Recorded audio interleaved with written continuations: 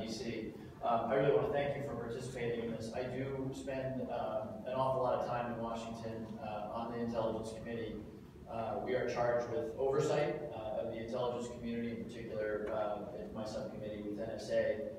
We're also charged with doing all that we can to make sure that the federal government itself is well protected, and today it by and large is not terribly well protected, as we saw with the OPM hack. Charged with making sure that our laws allow for and encourage the sharing of information between the private sector, universities, corporations, and the government, all three of those types of institutions being places where significant expertise lies and significant vulnerabilities.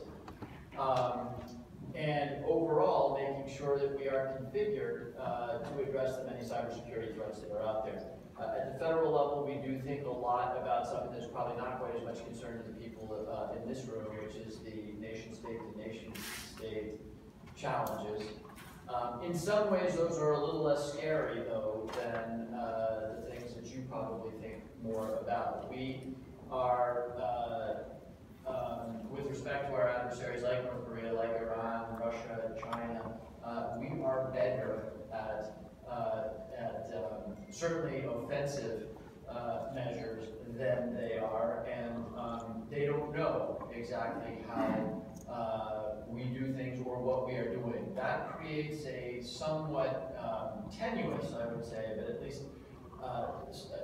something of a balance of power where we will see espionage, that is to say, the North Koreans breaking into Sony's servers, but we have some comfort that we're not going to, from a nation state, see an attack that results in very real damage.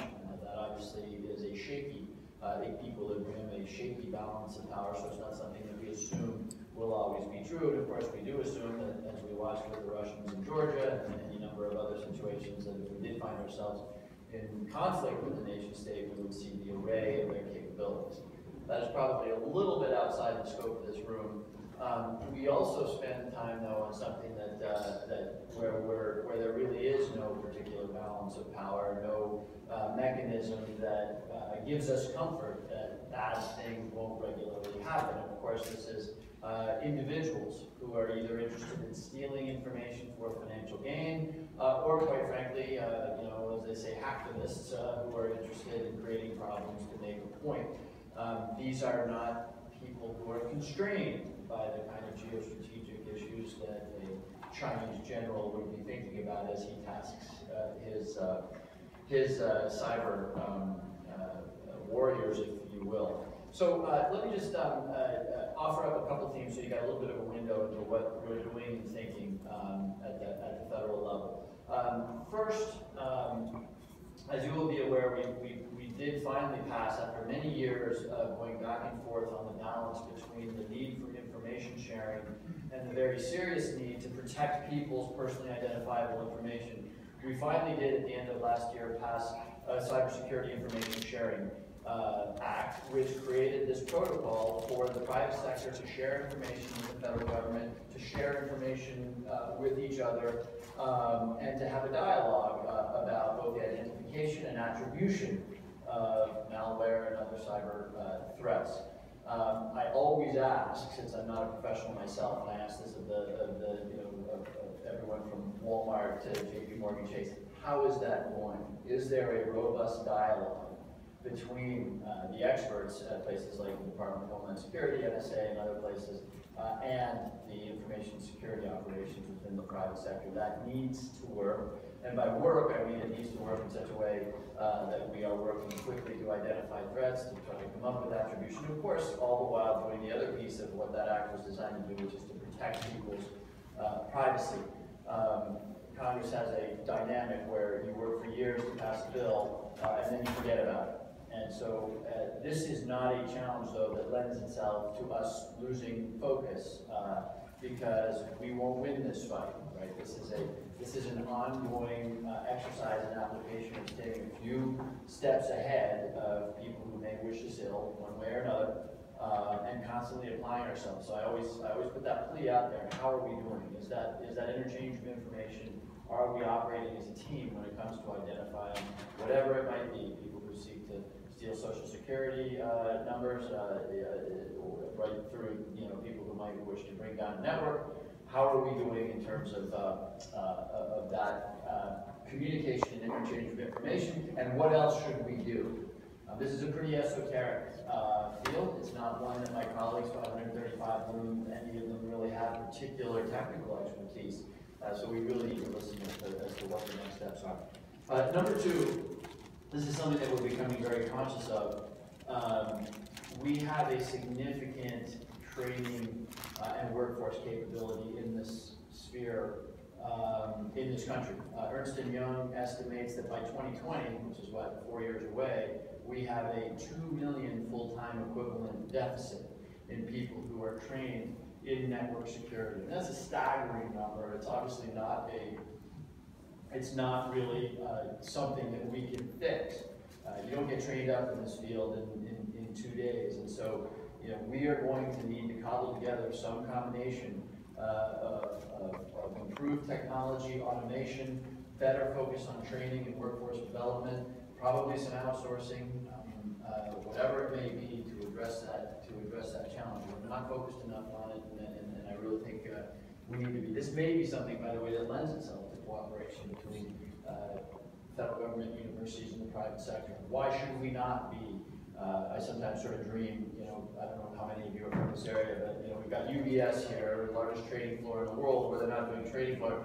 We've got these data-oriented companies like Gartner and FactSet and Data all within a 5-mile radius. Why couldn't we take a building like that and create sort of a university or a training center where we really start to train and certify people in network security? I'm not sure that's a good idea, but I kind of like the locality of it.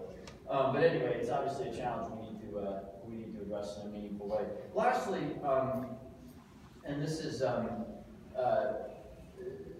the layperson like me, this is a more impressive thing than it is to experts like you, but we have not done nearly enough to propagate through the general population to educate people on the basic measures they can take to keep themselves, their information, and their network secure. There's not a corporation out there within the Pentagon, within the CIA, there are people who will open unidentified attachments out of unidentified emails and compromised networks. It still happens even amongst people who absolutely should know better. You would not believe, I can't talk about it, but you would not believe the ways that we have of getting into other people's networks that you would just say, I can't believe people would ever do that. The point being, of course, that training 2 million full-time equivalents in network security is a hell of a challenge.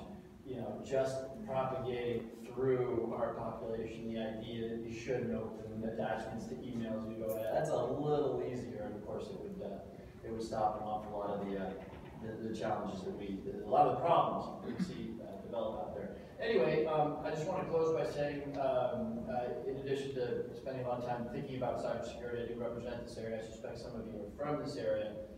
This works, and we get this right because there's an ongoing dialogue between the government, between people who really are in the networks, understanding the networks. And so I do, particularly for those folks who are around here, do invite you to start a dialogue with me, with my office, because as I said earlier, this isn't a problem that we solve and move on to the next thing. This is something that we forever will be working hard to stay a few steps ahead of the bad guys, and that if we take our eye off the ball, that won't happen. And so I do want to offer up that hope that we can keep a good dialogue going. I appreciate being invited to help kick this off and the attention that Congressman and others are bringing to the challenge. Thank you.